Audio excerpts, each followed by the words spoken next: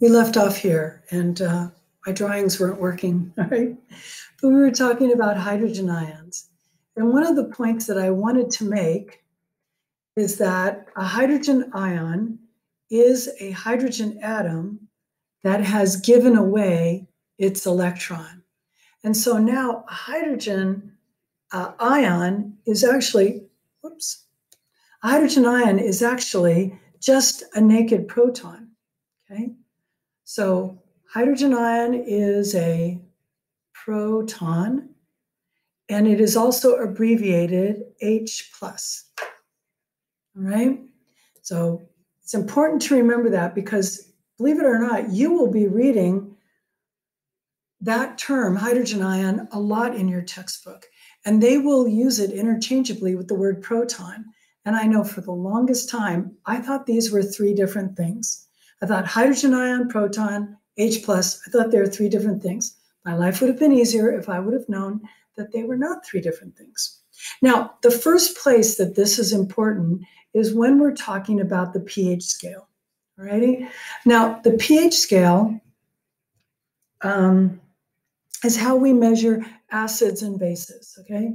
So if we say something is really acidic, or if we say something is very basic, and basic things are also known as alkaline, if we're saying those things, then we're talking about the pH scale. And why is it called the pH scale? Because it has everything to do with hydrogen ions.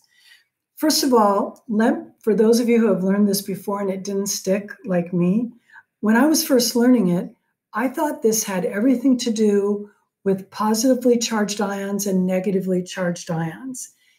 It doesn't. I know, right? No, it doesn't have to do with pluses and minuses. You will notice that whether something is very acidic solution or very alkaline solution, the pluses and minuses in that solution always even out to zero, okay? So what is it? It is the ratio, it's the ratio of hydroxides to hydrogen ions.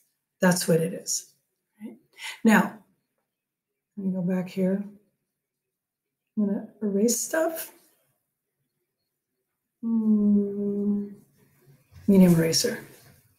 Okay. Oh, dear. Okay. So let's imagine that you have got a glass full of perfect, pristine, beautiful water, okay, from some mountain spring somewhere. Right? If you do, then you have got lots and lots of H2O. H2O, H2O, H2O, billions of them, right? Now, in any glass of water, the H2O molecule generally sticks together. However, it's sad, but there comes a time when water molecules will break apart, and when they do, the hydrogen ion will leave the hydroxide ion. Now, one of the things that you'll notice is that the hydrogen ion is now an ion, and the hydroxide ion is an ion. How did that happen? Well, the OH part of the water molecule, it said, okay, hydrogen, you can leave if you want to, but you are not taking the electron with you. The electron stays with me. So now the hydrogen, as it left as an ion, it left as a proton, and that's why it's abbreviated H+. Right? And the hydroxide, now it's got an extra electron. It has one more electron than it has protons, and that is why it is abbreviated as an OH-. Now, if we started out with an equal number with nothing but pure water, then the number of hydrogen ions would be equal to the number of hydroxide ions in this particular glass of water, right?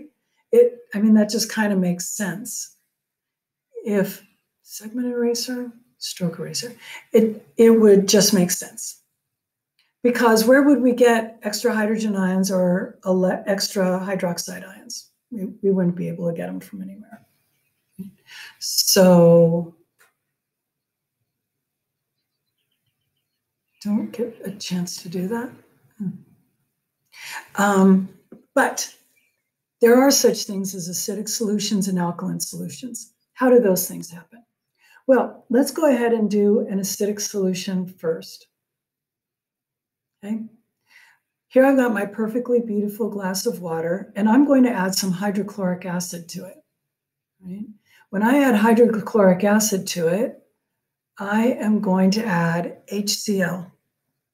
And HCl is not a very happy molecule. It parps apart all the time.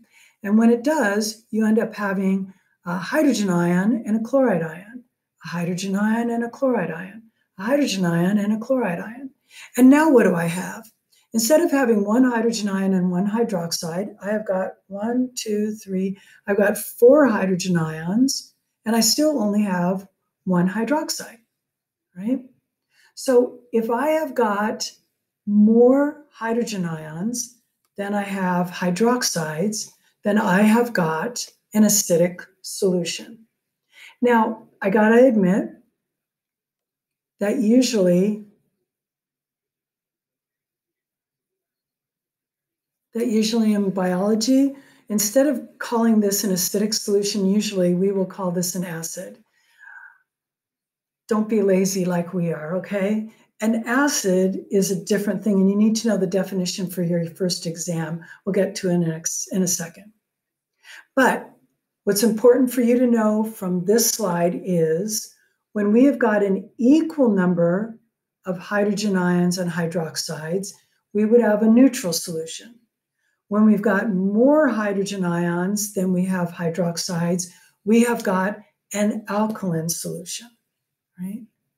Now, let's do one more glass of water, okay? On this glass of water, again, I'm mostly going to have water molecules that are together. Water molecules stay together pretty good, but every so often they pop apart and you end up with a hydrogen ion and a hydroxide ion. Okay, but now it's neutral because we've got the same number of hydrogen ions as we have hydroxides. I showed you what happened when I made an acidic solution. Let's make an alkaline solution. In an alkaline solution, there will be more hydroxide ions than hydrogen ions. If I wanted to add a base to this, a good example of base is lye. Lye is sodium hydroxide. It is not a happy molecule. So you put it in water and it'll pop apart really easily. And it turns into sodium ions and hydroxide ions. Hydroxide ions and sodium ions. Sodium ions and hydroxide ions, okay? Now, I want you to notice all the pluses and minuses. If you add them all up, they still add up and they're equal to each other. That's not what makes something acidic or alkaline. In this case now, we have got one hydrogen ion and we have got 4 hydroxides, okay? The fact that we've got more hydroxides than we have hydrogen ions, that's what makes a solution alkaline. Now, let's look here at this lovely pH scale. And it reminds me to make sure that you remember that acids are different from acidic solutions. Just now we were talking about acidic solution, but now I want you to know the definition of an acid or a base. An acid is a chemical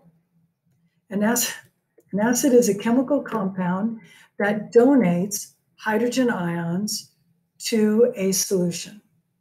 Meaning, if I take an acid, whatever it is, this chemical, and throw it into some water, it is going to release hydrogen ions.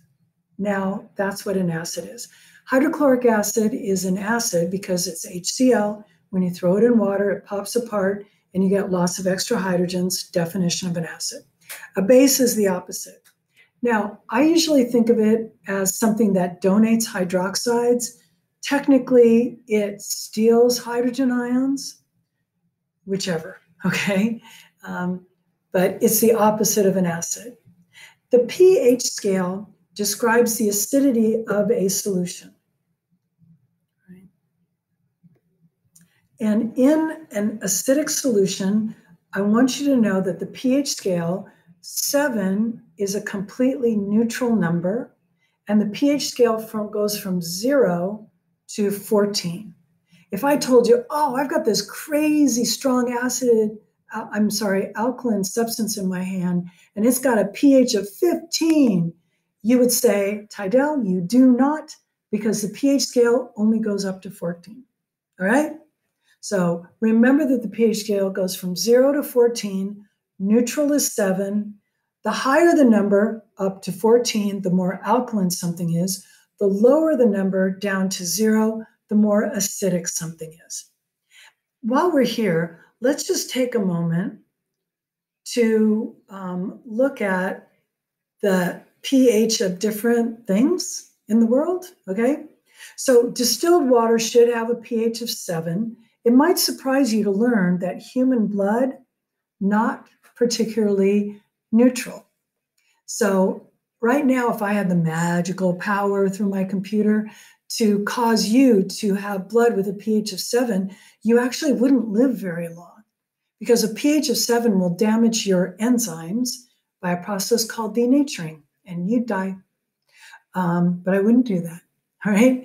And look at some of the things that are acidic solutions. Look at apple juice, a pH of 3, really? Look at your gastric juice. Almost everything that you drink, even apple juice, is actually going to make your stomach acid less acidic. People will say, oh, tomato juice is really acidic. It gives me heartburn. Well, not compared to your stomach acid, it's not. Look over here, things that are alkaline, egg whites. Who knew, right? Okay. This is just another image of the pH scale. It's just vertical instead of horizontal. Remember, it goes from 0 up to 14. Does not go past 14.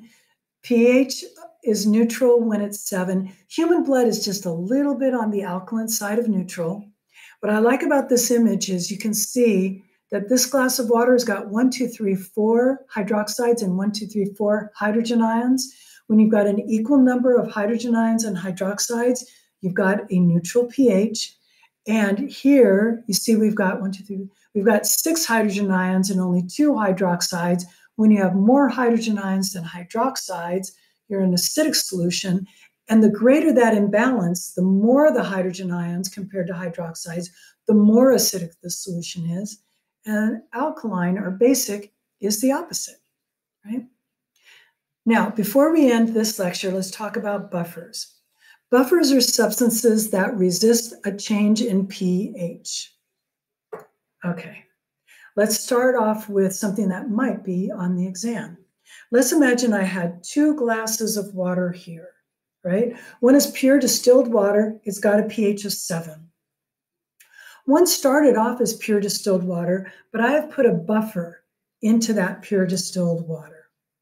They both have a pH of 7. They're both particularly neutral. Now, I'm going to take a tablespoon of hydrochloric acid and dump a tablespoon of hydrochloric acid into each glass of water.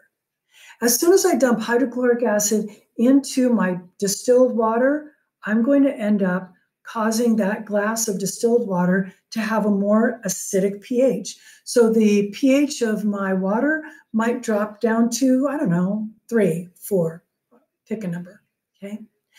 But if I put that same tablespoon into the glass of water that had buffer in it, the buffer might make it so that the pH stays 7, right? That's what we mean by buffers are substances that resist a change in pH. Buffers are chemicals that are found in your cells and in your blood.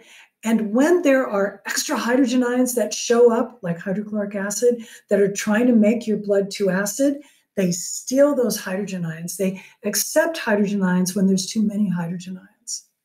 And when there are not enough hydrogen ions, they donate the hydrogen ions. I think of buffers as being like a damp kitchen sponge. If you've got a damp kitchen sponge and there was something sticky over on that side of the counter, right? You could take your damp kitchen sponge and squeeze out a little bit of water so that you could dissolve that sticky stuff and clean it up, right? So a buffer is like that. When you need more water, here you go, a little bit more hydrogen ions. On the other hand, that same kitchen sponge that 1 second ago I was able to squeeze out water, I can go over here and soak up some water, right? So they give away hydrogen ions when there's not enough hydrogen ions in the solution, but they soak up hydrogen ions when there are too many hydrogen ions, like a damp kitchen sponge. And like a damp kitchen sponge, they also can get saturated. So buffers are great, but just like a sponge, they can only accept so many hydrogen ions, and then they're like a soaked sponge. They just can't soak up anymore. All right, we're going to stop there, and I will see you on the next lecture.